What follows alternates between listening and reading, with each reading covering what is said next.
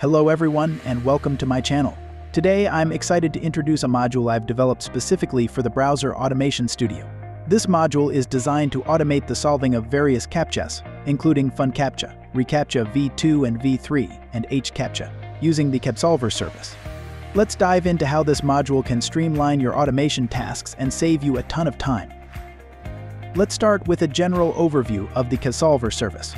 Capsolver is renowned for its capability to automatically solve a broad spectrum of CAPTCHAs, including the most widely used ones like CAPTCHA, reCAPTCHA v2 and v3, and hCAPTCHA. They offer an attractive pricing structure and are committed to providing uninterrupted service, making it a reliable tool for users needing continuous automation. As developers, you'll appreciate the API that Capsolver offers, which facilitates easy integration into various applications. This allows for smooth automation processes, especially in environments where CAPTCHAs are a frequent challenge. Capsolver's reliability is also reflected in the numerous positive reviews they have received on Trustpilot, where users praise the service for its effectiveness and excellent customer support. You can check out these reviews and more details on their website to get a better sense of what Capsolver can offer. Moving on to the second part of our video, I will show you how to integrate the Capsolver module into Browser Automation Studio. First, you'll need to download the module from the Capsolver website or from the link I've provided in the description below. Once you have the module downloaded, open Browser Automation Studio. Here's how you can install the module. Go to the Module Manager tab, click on Install Mode, and then select the module file.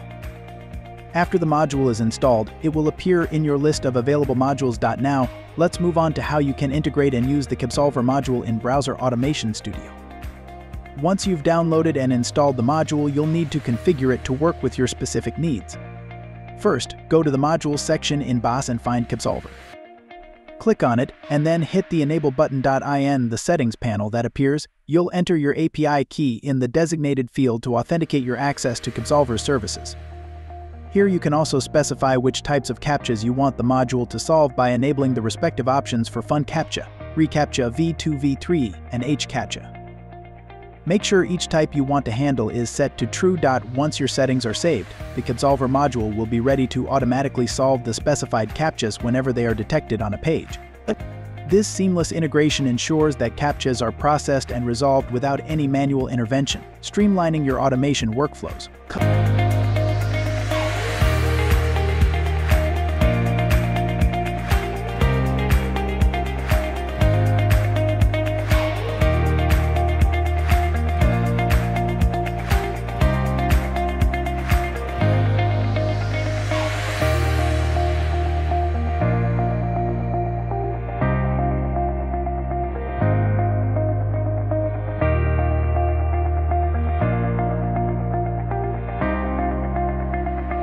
As you can see, when a CAPTCHA appears on twitter.com, the module detects it and automatically begins to solve it.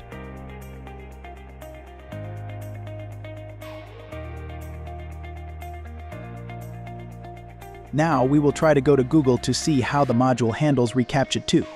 As you can see, because my proxy IP has a bad reputation, a CAPTCHA appeared and the module has started to solve it.